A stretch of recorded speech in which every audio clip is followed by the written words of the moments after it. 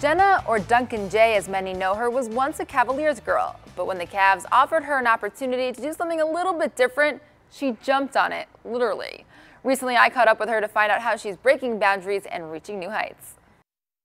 We know LeBron James throws it right down in his face. Can throw it down, but so can she.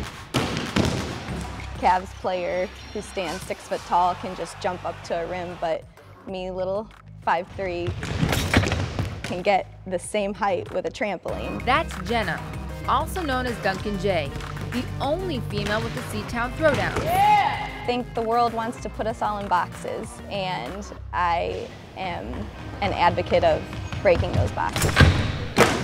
Learning to play above the rim was no easy task. I laid myself out the first year. I have a gymnastics background, 12 years of it.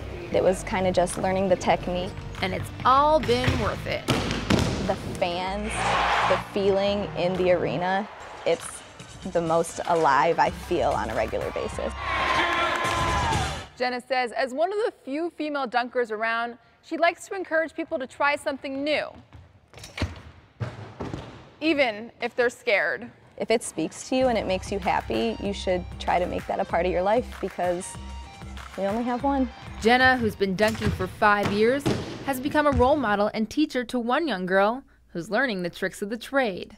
Watching little Anna progress from not being able to dunk to being able to dunk was an amazing journey, and it was so rewarding.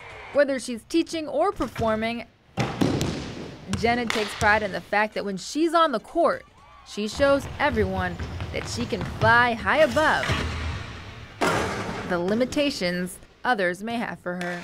It's definitely a good feeling standing on that court knowing I'm the only female dunker on it, and I have to prove to people that this can be done, and it can be done successfully and beautifully.